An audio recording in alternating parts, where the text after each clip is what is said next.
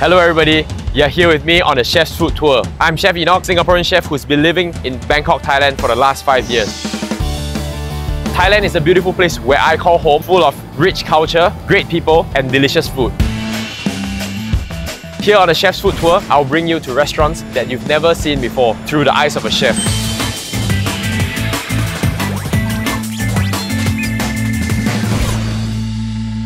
And the first restaurant that I'm taking you on a tour. So now we're here at Central World and we're going up to the 3rd floor. The restaurant is called Fatt Chicken by Chef Enoch. Let's go.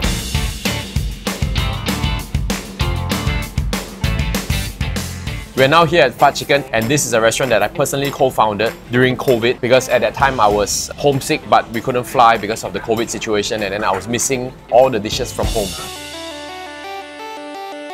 Eye of the chicken is actually the moon, which is one moon and there's 5 stars. So there's a crescent moon, which is the eye, and then on the tail of the chicken you have 5 stars, which represent the Singapore flag. The color theme is basically red and white, which is the color of the Singapore flag. I decided to share my culture and most importantly, Thai local people love it.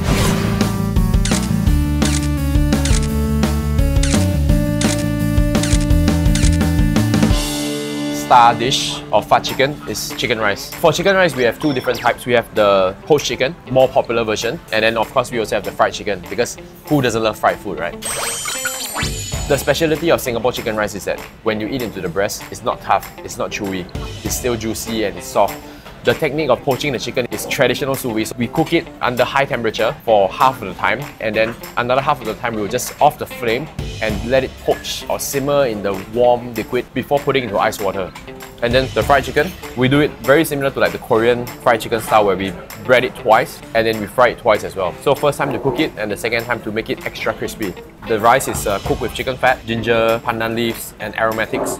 And you look at the rice has to be grained. It has to be grainy, it cannot be mushy, it cannot be overcooked, it has to be cooked perfectly like this. Over here at Fatt Chicken, it's a bit different from chicken rice in Singapore because just 2 of the dipping sauces. Usually we have the chili, the red chili dipping sauce with lime and ginger. And then we have the ginger sauce, which is the non-spicy version. But here, we also have the Thai dipping sauce, or they call khao man gai. There's a dipping sauce which has like tamarind and they call tao jiao. Tao jiao is a fermented soybean. So we have all the 3 different dipping sauces. Let's try the first.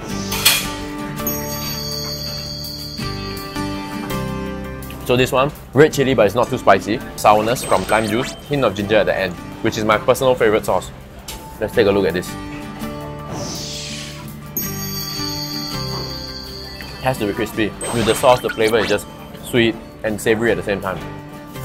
Singapore, we always have this dark soy sauce, which is sort of like a caramel, which we put it over the rice before eating.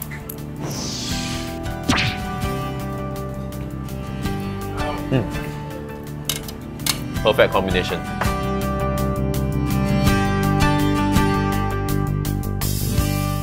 Most Thai people, when you talk about Singaporean dishes, 3 dishes come to their mind. It's always chicken rice, bak kut teh, and chili crab. So today we'll be tasting all 3 of them. But now on to the second one, bak kut teh. It's that I prefer the Hokkien version myself. If you look at the soup over here, it's not dark. We don't put dark soy sauce either. So still infused with some herbs.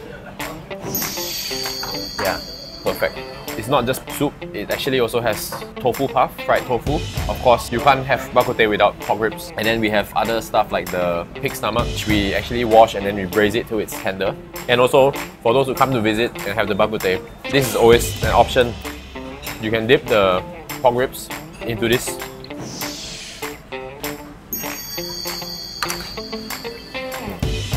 This is actually a normal routine of doing QC for my own outlets. So it's tasting everything. Okay, pass. On to the 3rd dish, the most iconic for Singapore food. So I want to make everything easier to eat. So I'm not using the whole crab, but I'm just using the crab jumbo lamb meat together with the chili crab sauce. And of course, chili crab sauce is never complete without some nice homemade fried mantou. Look at that, crispy on the outside and just nice, soft and moist on the inside. Dip the mantou into the sauce, like this. Mantou and some crab meat is just perfect.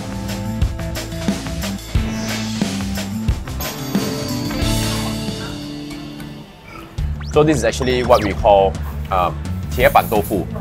what I decided to do is I want to add Thai signature ingredient which is most popular in Thailand, which is river prawn. Teban tofu is actually tofu, soft tofu. It's stir-fried in a wok together with minced pork, and then we make a sauce like an oyster sauce, and it always has to be served on the hot plate. Before we serve it on the hot plate, what we always do is we have to crack an egg onto the hot plate, so the egg cooks into like a sort of like an omelette kind of texture.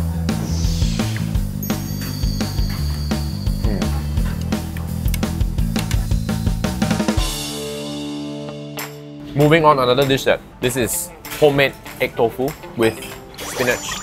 And the sauce is a shimeji mushroom sauce, so it gives like different textures, crispiness from the tofu, and then you have like some shimeji mushroom, like it's a chewy kind of springy texture.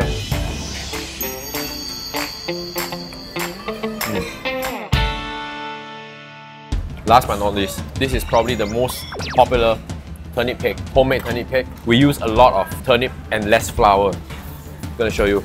You can see all the strands of, you know, the radish, so it's not too firm. A lot of versions are, in my opinion, are very firm. So when you bite into it, it's always like, it's just chewy and chewy and chewy. But for this, you have the chewiness of the rice flour, but at the same time, you will be met with like the strands of turnip, which gives you like the softness, because the steamed turnip has a soft kind of texture. And then it's topped with an XO sauce that is done in-house. So it gives it a bit of spiciness and some more seafood flavor.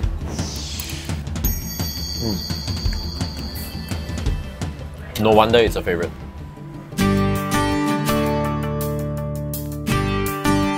For Fatt Chicken, I'm very happy and very proud that we are now expanding already to our third outlet. Our first outlet was at the Mall Ngamongwan, the second at Central World, and now we are going to True Digital Park in Sukhumvit 101.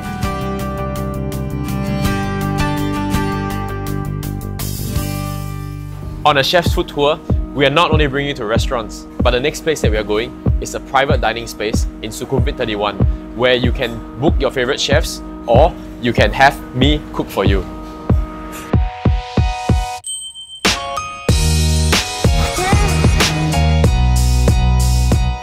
And this is Counterculture on Sukhumvit 31, where chefs can host their guests of 10 per seating. The specialty about this place is a really intimate place because you have a counter and the seats are here, so you can see every process of how your food is being made, all the way from the cooking to the plating and being served right in front of you.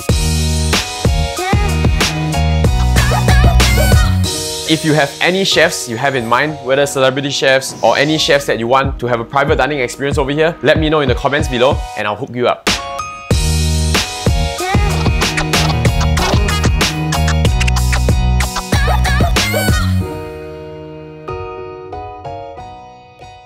And if you'd like to come with me on a food tour around restaurants in Thailand, please subscribe to my channel and I'll take you there.